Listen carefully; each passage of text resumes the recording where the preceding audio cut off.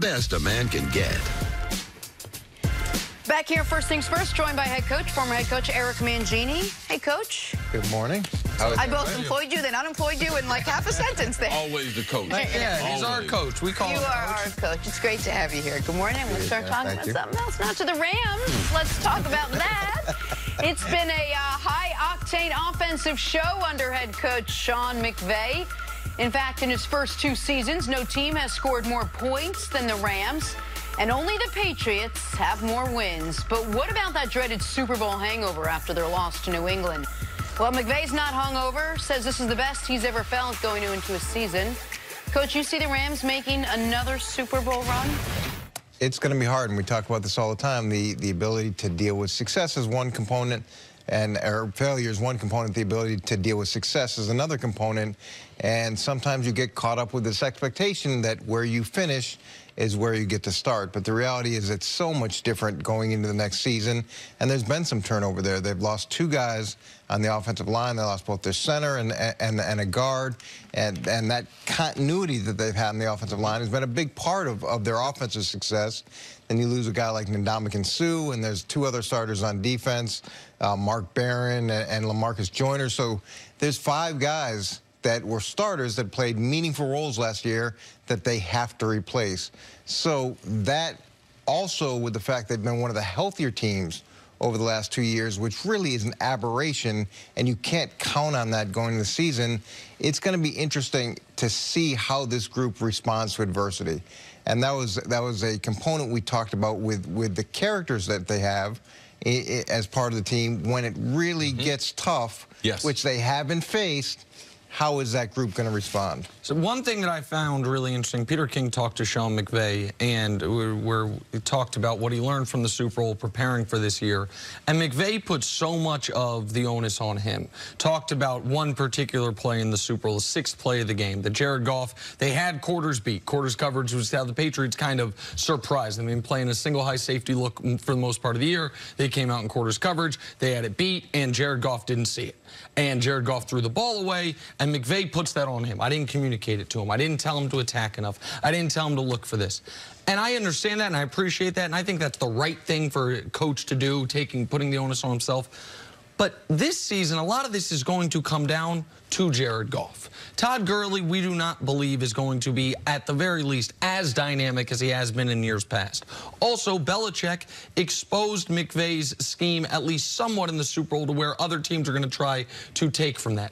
So what can Jared Goff do if he doesn't have one of the 2 or 3 best running backs in football behind him for every snap, or nearly every snap he takes? What can he do if Sean McVay all of a sudden goes from giving you an enormous decided schematic edge to just a slight schematic edge? Can Jared Goff, the #1 pick of the draft, going into year 4, who probably feels, wait, number 2 pick of the draft got a contract extension. He's never been to a playoff game. I was a #1 pick. I don't have an extension. I've been to the Super Bowl.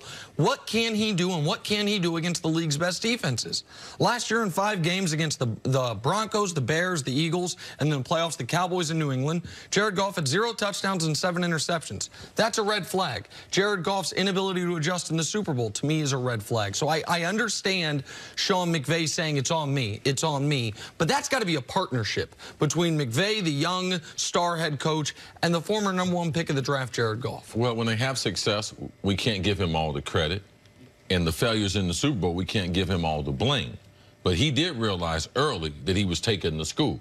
You should know, whatever coverage they had been playing, if I'm playing Bill Belichick, I come out of retirement, I'll tell you, give me the last 4 games of what their coverages are, and I'm going to flip it. They play 75% cover 1, cover 2, I'm going to flip it. And whatever the coverages they play, 8, 6, 4, 2, and whatever's at the bottom, I'm expecting that going into the game. I'm expecting them to adjust during the game, and I'm expecting them to make another adjustment at halftime. That's what Bill Belichick, that's what he's always done. Learned that from Parcells. So for me going in, what did you think they were going to do? Of course they were going to change their coverage. That's why Bill Belichick has been so dominant the last 20 years. To me, just one thing.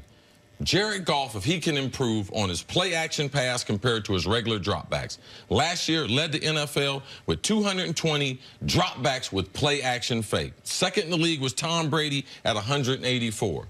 But this is where the rubber meets the road. His passing rating in straight dropbacks is 20 points lower than it was with play action. So when he doesn't have play action, he is not as good of a quarterback. So it lets you know that Todd Gurley fake, that play action into the line of scrimmage, those linebackers being deceptive, a lot of his success has been Todd Gurley and the head coach. And I talked to Peter King last week, and he is looking for Jared Goff through Sean McVay's conversation to make a huge leap this season as they prepare. And he believes he'll improve in every area of the passing game, Coach. Yeah, maybe they don't watch the show, but they probably should have, because we talked about it week in and week out about what they were going to do. And it's on too early on the West Coast. Well, you know, tape it, because you understood what was going to happen when you go into the Super Bowl. They were going to take away your best pitch, and they were going to force you to play left-handed. That's not new. And Chris makes a really good point about drop-back passing. That's the component of, and we talk about this in meeting rooms all the time. If the other team knows you have to pass, and you know you have to pass, and everybody in the stadium knows you have to pass, can you do it? Can you do it? And can the receivers run routes and get open? Can the quarterback get him the ball? Can the O-line hold up in protection?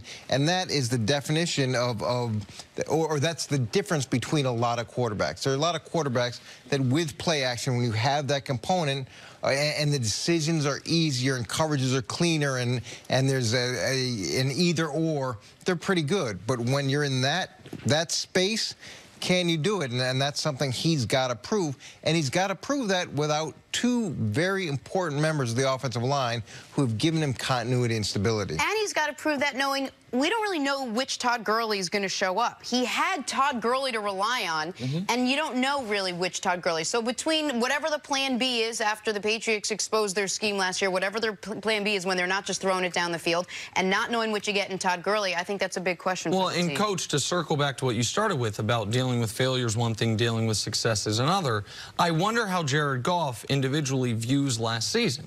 Because obviously during the regular season, it was enormous success. During the playoffs, it wasn't just the Super Bowl where Jared Goff struggled. Over the course of the playoffs as a whole, he had 56% completions through 1 touchdown, 2 picks, and a 72 rating. He had the one really, I thought, truly impressive drive on the road in New Orleans to get them in field goal range after the controversial non-call to force overtime. But aside from that, Jared Goff was not the force multiplier in that playoff run, and I think a lot of that did have to do, Jenna, with that Todd Gurley wasn't throughout that playoff run. The Todd Gurley who every defense had to stop first, second, and third on that team.